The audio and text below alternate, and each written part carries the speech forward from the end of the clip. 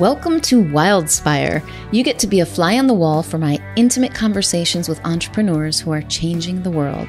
I'm your host, Stephanie Benedetto, coach, storyteller, and unmarketer at The Awakened Business, helping coaches and change-making entrepreneurs unleash their inspired message and share it with playful unmarketing.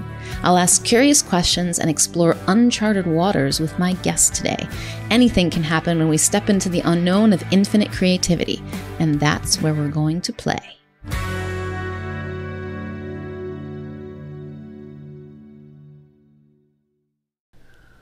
My guest today is Jo Leahy.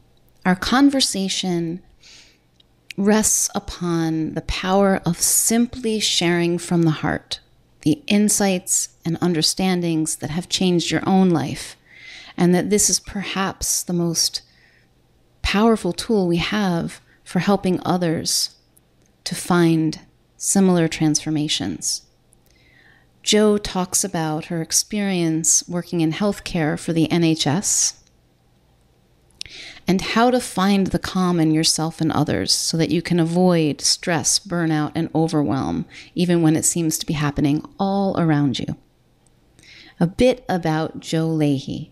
Jo is a retired GP, family physician, living in the UK, who now enjoys life as a transformative coach, working with individuals, practices, and primary care networks to maximize their enjoyment and effectiveness. Jo's family is grown up now, but her 3 sons are an important part of her life, scattered as they are to different corners of the earth. It is my pleasure to introduce you to Jo Leahy. Hi, Jo. It's so fun to hang out with you in this format. I'm very excited about what we're about to explore, the adventure we're about to go on. And, we both thought that this would be a really good idea to do this, first of all, because we just want to see what would happen, I think. Yeah. But from my side, I know that you have a powerful story. And I know that sharing something from our own experience is often the best way to create impact or transformation in someone else. When I hear about your story, it touches me. The truth, when I hear about how you've seen the truth, I feel it and it touches me, and I have a chance to look there too. And so that's really what I'm hoping that we'll do, is kind of like explore, what have you seen about what's true, in particular about what's touched your life. So I realized that I don't know a lot about your professional background. I mean, I know some of the general things, of course, but would you just give me a little bit of that, your career path in general? Yeah, I could do that. So many decades ago, when I emerged from medical school, I went up to the north of Scotland and did my residence jobs up there, and then went to the Isle of Skye for a year to be a GP trainee. And that was just unbelievable. That was quite a magical time. I kind of wandered through various different things, thought it might be good to do obstetrics in gynecology, and luckily that didn't quite work out for me.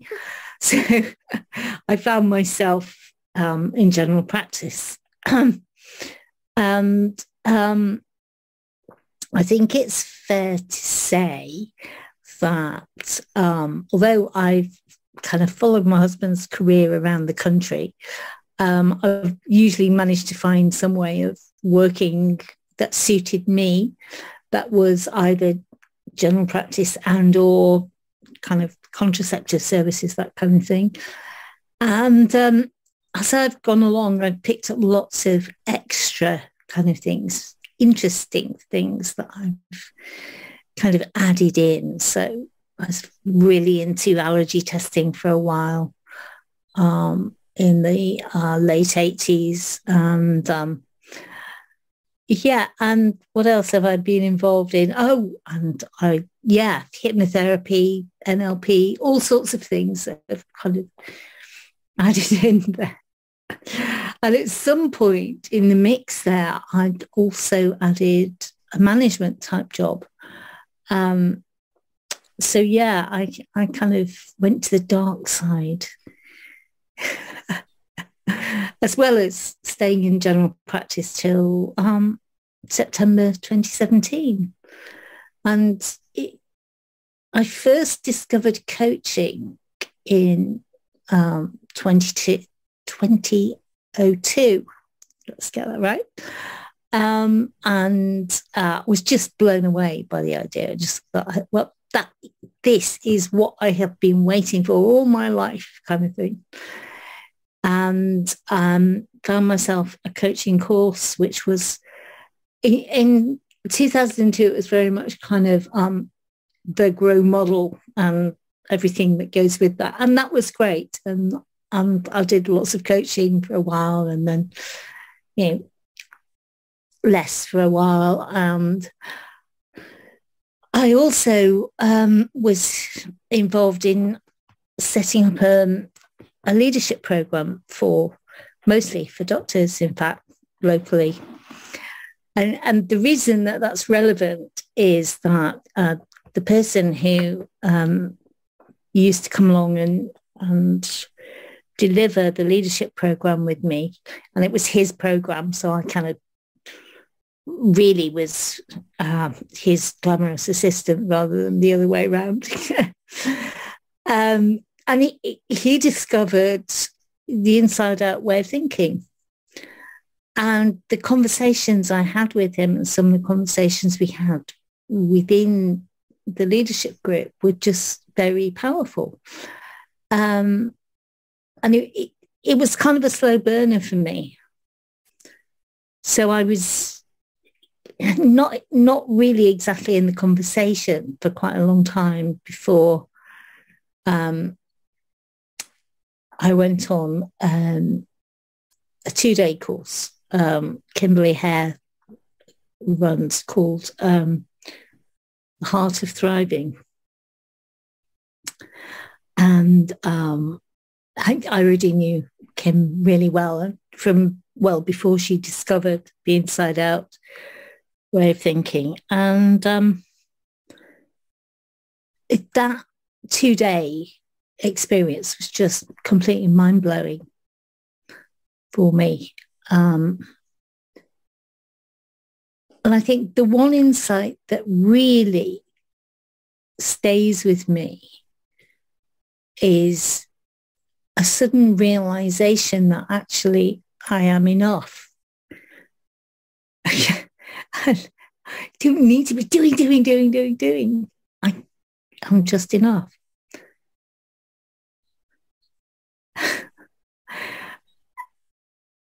And I was looking back, I was thinking, when was that? And I think it was either 2017 or 18. And I can't even remember when. I just remember that moment where I thought, oh my God.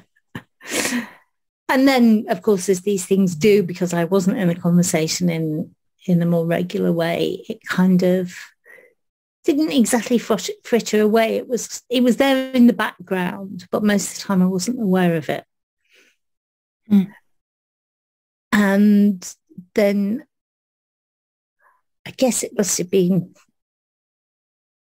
early in lockdown. I just thought, right, enough.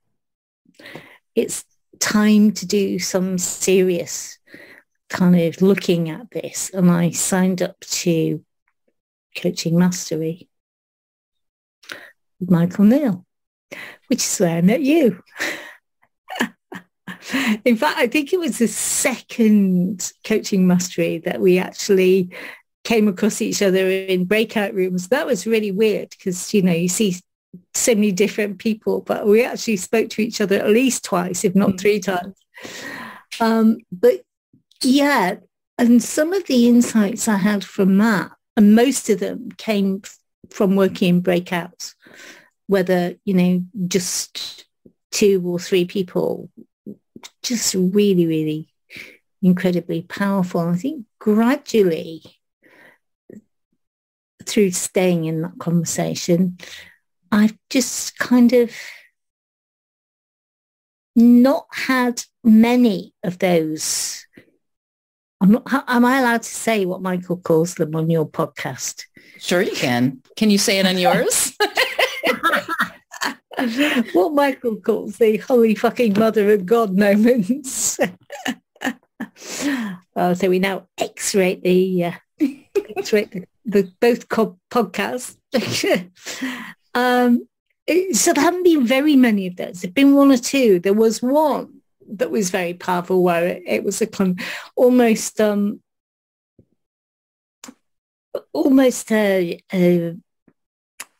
matrix moment of realizing how amazing the whole universe is and my place in it. That was really weird. Can you take me back there, Jo? Like, what was that like? If you go right back to it, what was happening what was happening in that moment in your life? And then what did you see?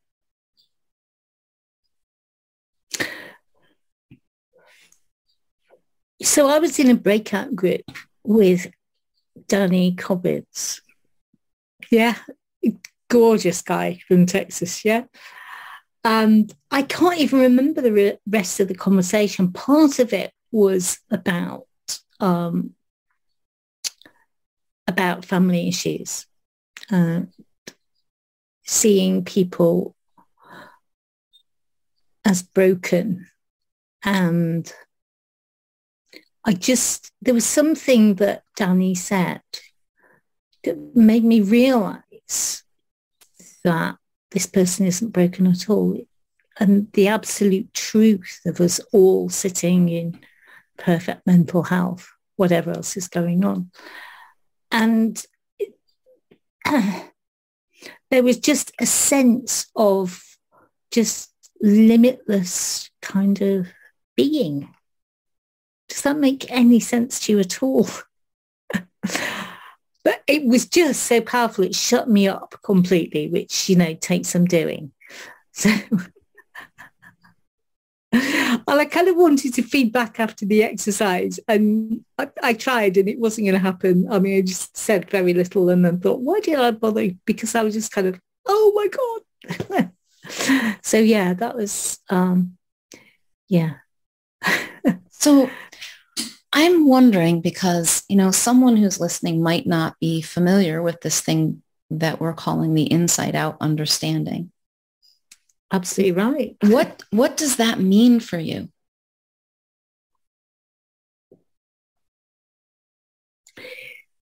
Well, for many years, probably decades, I've been very much at the level below that where I recognize that it's not what's happening, it's our reaction to it. But what I hadn't understood was the role that thought plays in our experience. And that's been the major thing that has made the difference. So it's really about our experience comes from our thinking about what's happened, just not about what's happening to us out there. And yeah, there are some horrendous things that might be happening to us out there and pleasant things and a whole variety of things. But it's actually what I'm thinking about it that is causing the feeling. And so before inside out thinking, I would be kind of thinking, right, okay, so the way I'm thinking about this is wrong. I need to think differently about this and marshal whole ways of thinking that will be much more positive. And yeah, you recognize that stuff. And then the freedom of recognizing what's going on in the moment in terms of thought, and that I don't need to change anything. I just need to recognize what's happening and how magical that is.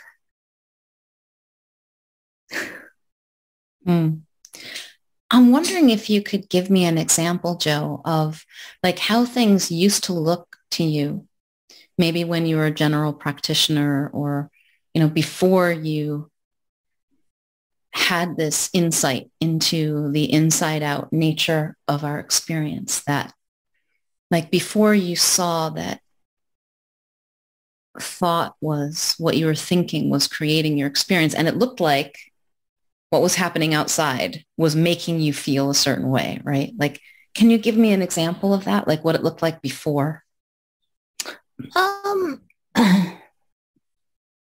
I suppose the easiest examples in some ways are those about what's going on in relationships and,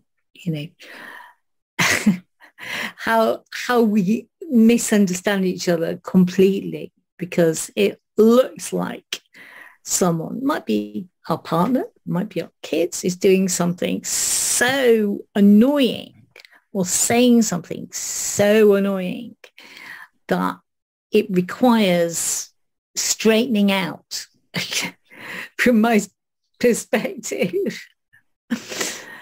and actually realizing sometimes right in the middle of this, after I've already started the straightening out process, is, oh, actually, it's my thinking about this.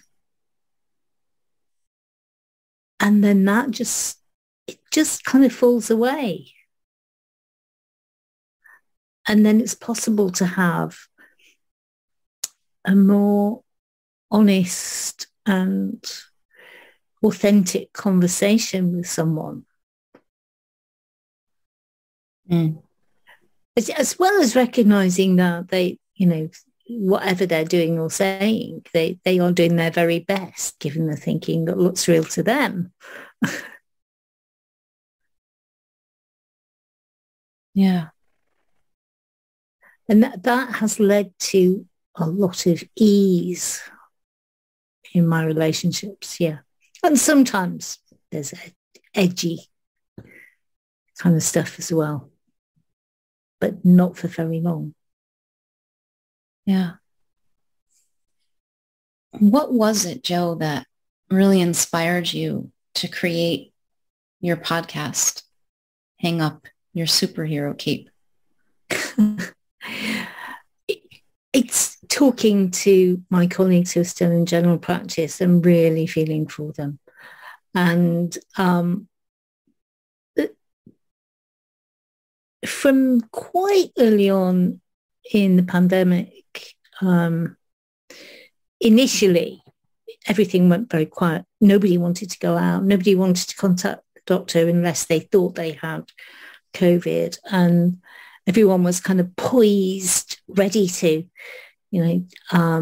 leap into action. But then when people started to feel, right, enough is enough, where are these doctors? They're in this building and we're not allowed in unless we've spoken to them on the phone first, blah, blah, blah.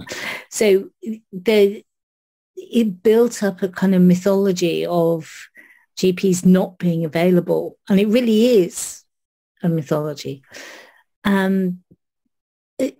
The demand for primary care services just has rocketed and it's getting bigger and bigger and bigger. And my colleagues are getting more and more worn out. And still struggling with staff sickness as well.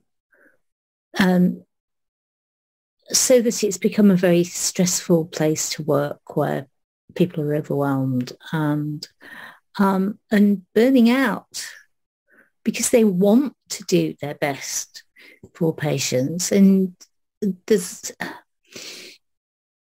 they're struggling with things like the media telling everyone that GPs are just kind of, not doing what they should be and not opening up access to people, etc., etc. And I've also been coaching some of my colleagues who I've actually found myself saying things like, what would happen if you took off your superhero cape at this point? So that's where that came from, because it was just such a vivid image in my mind of them kind of there, ready to, solve the world, rescue everyone, and actually not taking care of themselves and not recognizing also where the feelings are coming from, where the burnout's coming from, and, where the stress is coming from as well.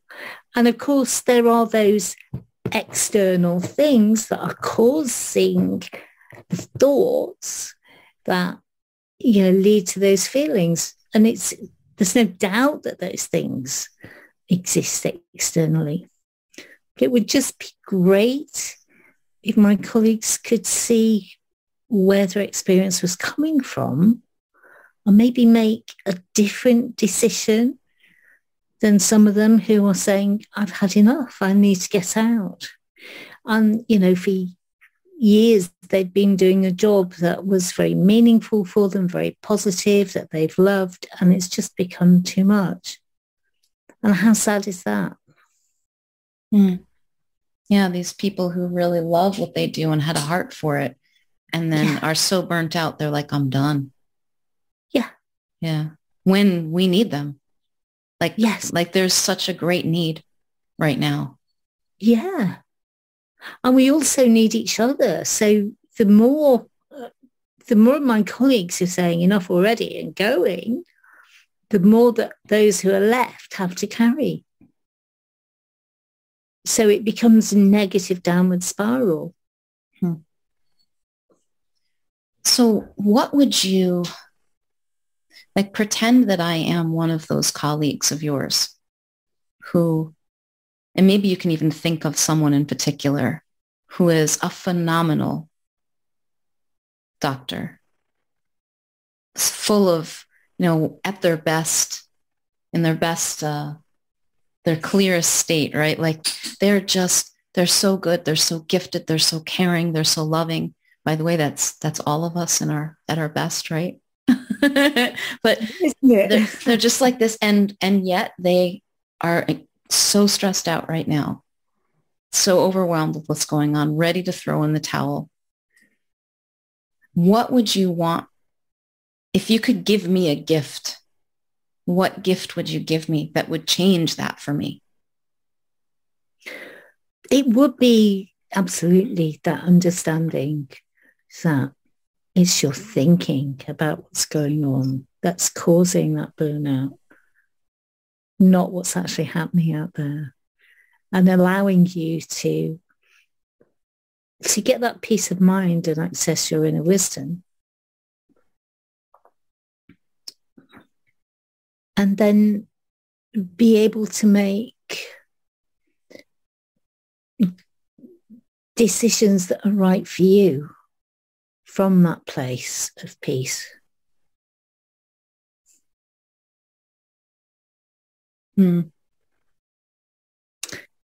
That's the biggest gift of all, I think. And what if I say to you, but Jo, there's too much for me to do. I just can't.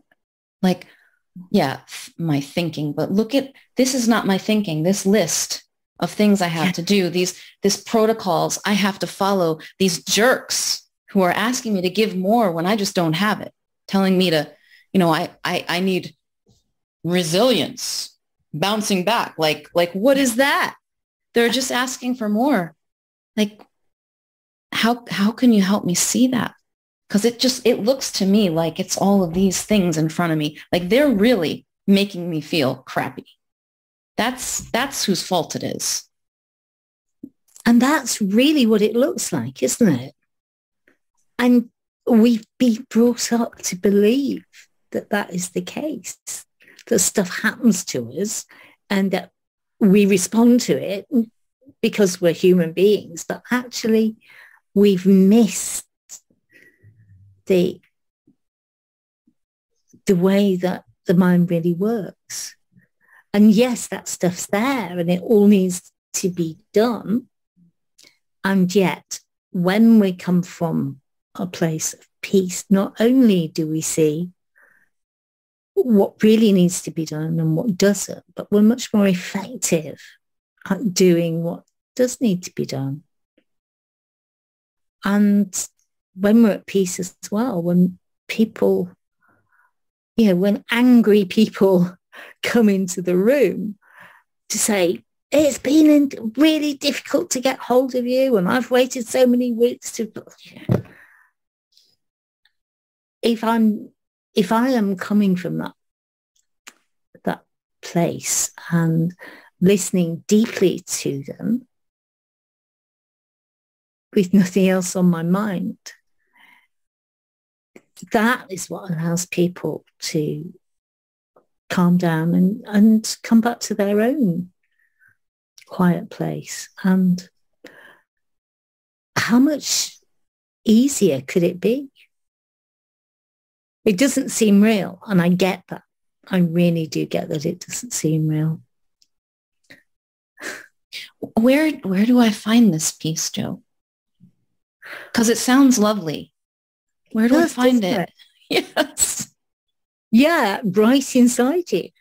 And it's just awakening to the fact that what's causing the stress and the burnout and the overwhelm is your thoughts. You don't even need to change them. You just need to recognize. I have been kind of, there's a word for it probably that you would say, but I've been kind of messing with you a little bit, like pushing, like, come on, like, yeah, this sounds great, Jo, but how do I do it? And I think that, if you're listening to this and you've had a nice feeling, if you've felt something like a little bit easier, a little bit of tension release, that's what we're talking about. Yeah. That's what's available right here in this moment when we come out of our thinking and we're just here. It feels a little better. And sometimes it feels a whole lot better. And just knowing that that's there, even when I don't have that experience in every moment, because I don't. It is simple. It's beautifully simple. So it's sort of like, if you can feel it in this moment, that's it. You've already begun. I mean, you've had it all along. Yeah. but there, now you're onto it. Now you're beginning to see. Yeah. And it's amazing, isn't it, that we have had it all along, despite all that stuff that's been, piled on top of it. It's been there all along. I love sometimes asking myself the question. Then this is a question that I think I first heard from Byron Katie, but I also ask other people when they're upset about something, when they're stressed out about something, when they're feeling overwhelmed. Who would you be without that thought? If you weren't thinking that, what would that be like? And sometimes the answer is, well, I don't know, because it just seems like it's so much apart. But if you can sense it, you're like, oh, well, what if you didn't have any thinking about it? No thinking, no judgment, no comparison, no disagreement with it or agreement with it. What would it be like? It would just be what is. Yeah. And there's the space around that opens up such peace. That's what's really happening. That's it. And in many ways, it's very difficult to get that, to understand that until it's happened, I think, even though, we were in that state, weren't we, as babies, really? Yeah, it's like catching it in the moment. Yes. Catching it as it's happening. That all this, and you can see it because, without that, I don't feel that way anymore. Without the thought that this isn't fair and it should be different, I don't have the feeling. My situation didn't change. So simple, and so powerful. Yeah.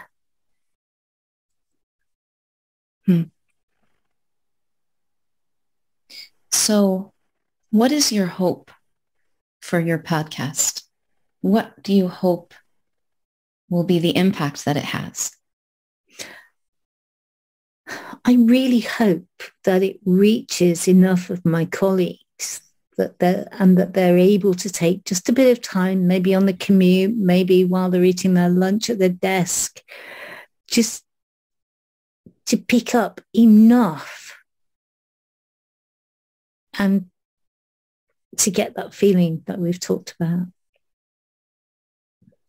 And to then understand that it's always there and they can access it whenever they need it. It's not special. It is a superpower, but it's a superpower that we all have. Yeah. And even better, a superpower that comes from relaxing into what's already there instead of posturing and flexing your muscles and just getting yourself ready for a fight that's going to be hard and tense and take tons of energy, and like, oh, actually, you have what you need here already. Yeah. It could start, I think of it starting a chain reaction or spreading like a contagion, the kind that we want to have. Yes. A contagion of peace, of finding the resources that we already have. Yeah. And slowing down enough to really be able to access them and do what needs to be done to take care of ourselves and others in a way that's sustainable and beautiful and regenerative. Yeah. And that isn't about the resilience that we're being kind of told that we need in order to survive. Not that kind of resilience, which isn't real resilience. It's the old medical machismo thing of, if you can't stand the heat, get out of the kitchen kind of thing, and you need to man up. No, actually, we need to connect with our inner peace and wisdom. Might sound a bit pink and fluffy, but it does work. Yeah, that's beautiful, Jo. What is it about relationships with other people that turns us into such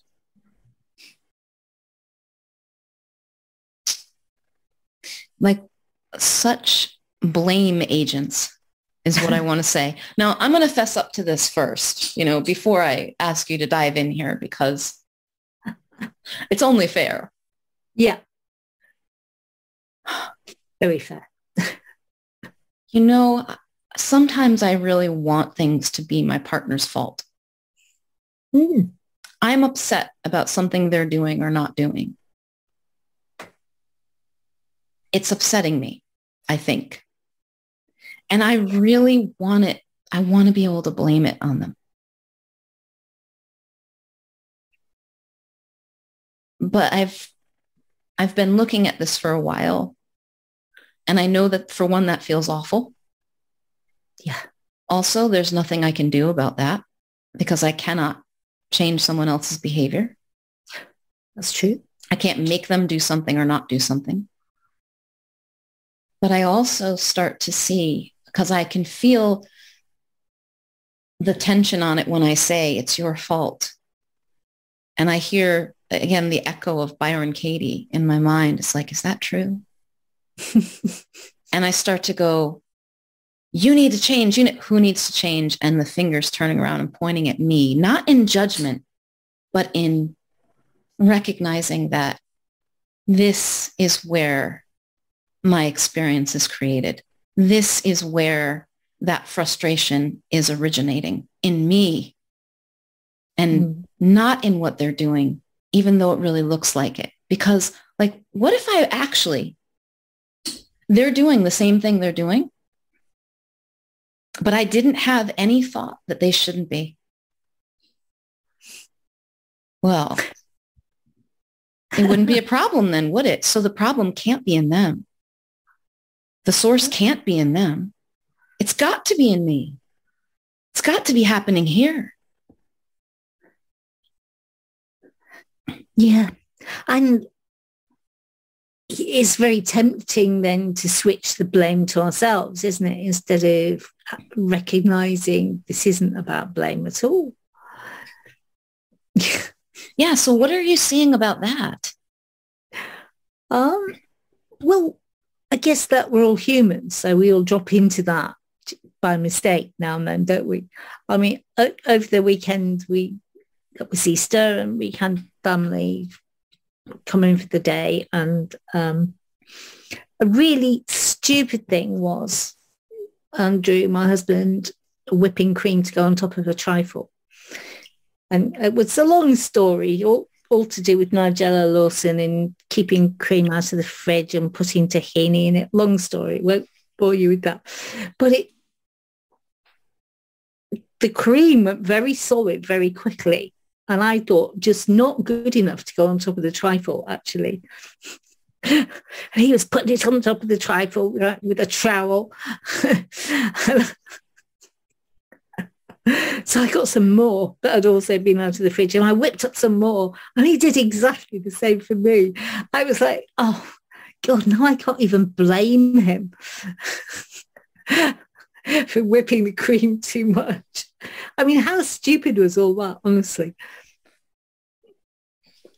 And it's just that realization, you know. Yeah. What did you see was happening? Like, tell me, like, so you were caught up in it. Like, this isn't right. You're doing it wrong.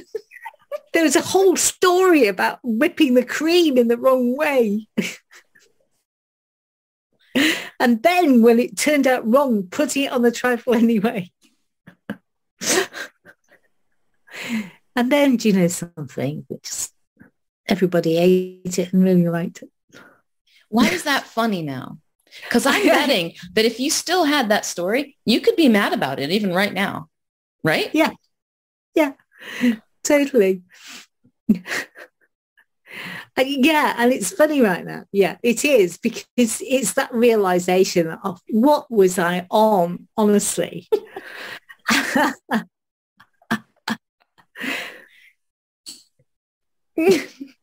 You know, it's like catching yourself high on the delusion of thought.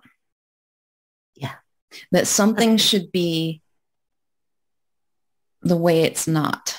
Something should be other than what it is. Someone should be doing something other than what they're doing. Yeah. And man, is that sometimes so hard to see when you're in it. But as soon as you're not in it, you can laugh at it. Because that is a funny story. And it seems so very trivial now, right? Like, I think we can say that, both of us, like, it's whipped cream on a dessert. Like, nobody's dying here. You know, I think, wow. But we all do that. Yeah. And when it comes down to it and we don't see it, and with certain things, we can do it with something like whipped cream. We can do it with something like someone, like we actually are physically harmed in some way, or illness, or a million other things. That just that story, unrecognized, can create so much suffering without realizing it inside of us. Yeah. The story that we're telling. And I think sometimes we can give ourselves a lot of suffering with the trivial stuff as well. Yes. Yes, we can. Yeah. We do. I'm thinking of someone I know who is close to me, and they just are never happy with anything. It's almost like the automatic reaction to everything is that, what's wrong with it? Something's always wrong with it. Something's always wrong with it. And it could be as trivial as the whipped cream or the placement of the the meal that gets brought out to them, and they're missing, because of that story that's blinding them, because of that thought that looks so true, they're missing all of the beautiful things around them, the environment they live in, the trees and the birds outside, the loved ones who are sitting around the table with them. The phone call the phone call didn't come when I wanted it to, but the phone call came. Yeah. From someone,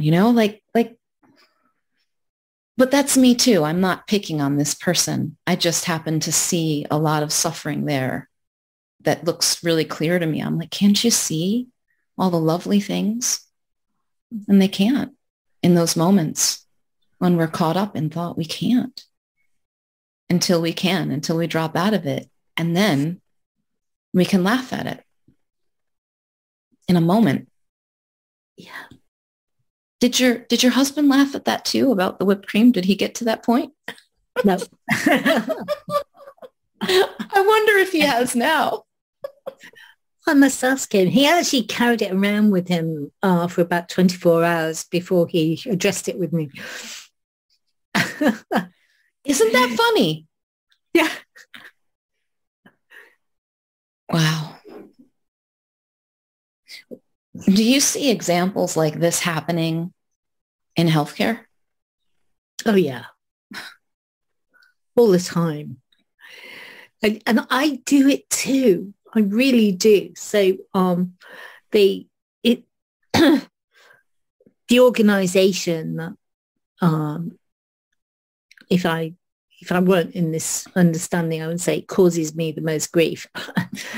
It's called NHS England now. So it's like, the boss organization.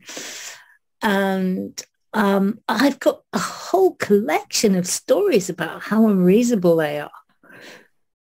And how they don't have any idea what goes on the front line. And they come up with all these ideas. So, yeah, whole collection of stories. And sometimes I really do get so caught up in them. And I forget that actually it's my story. I have been known to roll my eyes when things are mentioned on a Zoom call, Oh no. In this moment, when you think about Jo rolling her eyes about something because she's like playing the story in her head, whatever, what do you think of that right now? Well, right now I can laugh at it. Yeah. Yeah. What does it look like right now? Why is Jo rolling her eyes? What's going on there? Yeah. Because somebody said, oh, NHS England have said this, that, and the other. And I thought, for heaven's sake. And yeah. How glorious it is to laugh at this stuff and realize, we've been holding it and kind of keep it warm and just let go. And then it's funny. This reminds me of an Alan Watts quote. I think it was from one of his lectures, and he was telling a story about how we were born falling into nothingness and holding on to a rock with all our might. Wow. The rock of our obligations and responsibilities and what we have to do and everything we're carrying around. It's like we're holding on to the rock of our story, thinking that that's going to save us somehow, when we're in a fall with the rock, and all that we need to do is let go. And we find out we're actually not, like, we're falling, but there's no ground. There's nothing that's going to hurt us at some point. There's no big smash at the bottom. Wow. Because boy, do we ever hold on to our stories. Yeah. Even when we can kind of see they hurt. Yeah. And that's one of the things that I struggle with sometimes is talking to people about their stories and how how to help them to see that I'm not saying, oh, you're making all this up. It's a story that makes sense to them about what's going on for them, isn't it? And it makes sense because they're not thinking from the inside out.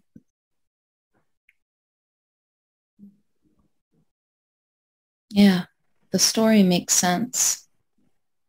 And it makes sense to hold on to it. The cool thing is that we don't even have to let go of our stories. Like, I don't have to get rid of the whipped cream is not good enough story and replace it with a new one. I don't have to. As soon as I see that it's a story that I'm telling, that I'm getting really worked up about, it's not so overpowering anymore. Oh. It's kind of like now I'm watching the movie unfold.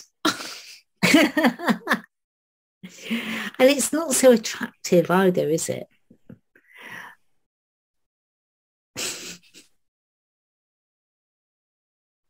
And if we can see it's a story, we know, oh, it's a story.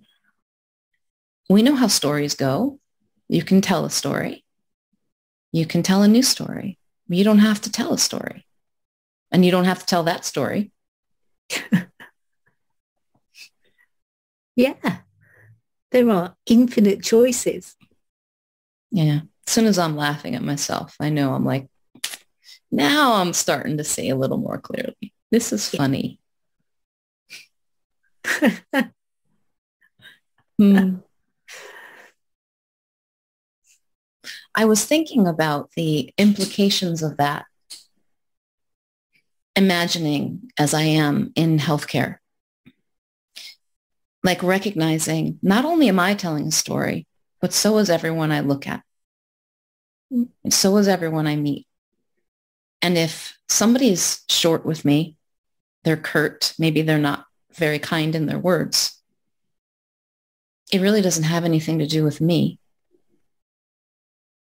Even if they think it does, it has everything to do with the story that's happening in their head about what it means and what's happening and how overwhelmed they are or overworked they are and how fed up they are and you should have or you shouldn't have. And it comes out their mouth because they don't see it's a story. And I'm imagining that if that was happening in the workplace, if that was happening with my colleagues and I could see it happening, it'd be quite natural to meet that with compassion instead of flaring up in anger at myself. Yeah. Or it'd certainly be easier to.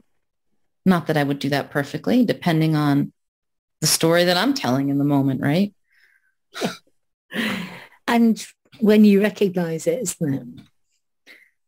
And sometimes it takes us longer to recognize the story than others. Yeah.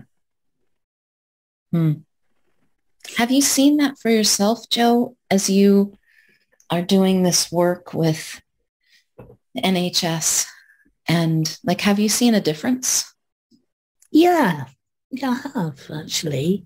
I was about to say no, because I was already in this, when I started the work that I'm doing now. But well, that's the work with the primary care transformation team. I have to say that it has changed slightly because it just feels very easy working with people. I mean, they're a really nice bunch of people, don't get me wrong. And there is one person that I've struggled to work with. And actually, it feels as though that stuff has just fallen away. What else about it? Oh, yeah, I think I actually told you that I've been totally amazed by the Christmas feedback from some of my colleagues who described me as being very calm And I read this feedback and thought, who are they talking about? Who is this person who's really calm? And actually, it was me. And what I hadn't recognized is that when there's stuff going on, so we've been doing a lot of workshops over Microsoft Teams, which comes with its challenges. Things quite often go wrong, especially with breakout rooms. Got huge stories about breakout rooms on Teams that I will not bore you about. But actually, I think the old me would have panicked about those. And it's getting harder to panic. Well, that sounds like a nice problem to have. It is, isn't it? Yeah, that's how it feels. Harder to panic. The funny thing is, and I see this for me too, when I change, when it looks to me, I don't even know what it is that's changed inside of me, the way I'm seeing the world sometimes. And I think, are other people changing, or do I just see them really differently? Because this person who used to drive me nuts doesn't drive me nuts anymore. And they seem to be showing up differently. There's something really cool about it and almost invisible, because that's the power of thought and the story we create with thought, right?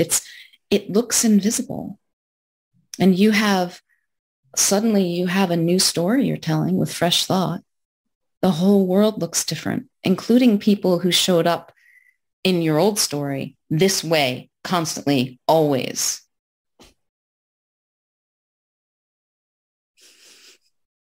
Isn't that weird?